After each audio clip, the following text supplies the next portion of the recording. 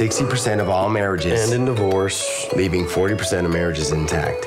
I know more than half those married couples are completely miserable. I just can't prove it yet. I have this theory. Here we go. The PUTT-PUTT syndrome. Never heard of it. PUTT-PUTT syndrome is a state of mind.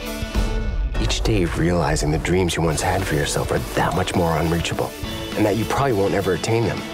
So how do you know that you're in the middle of this dreaded PUTT-PUTT syndrome? Tell me if any of these ring a bell.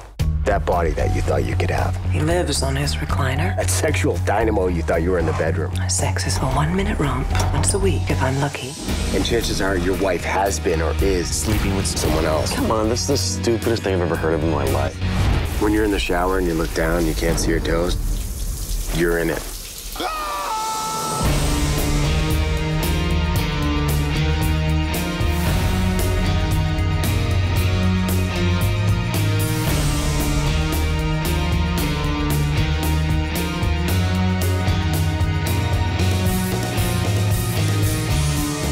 You're in it, right?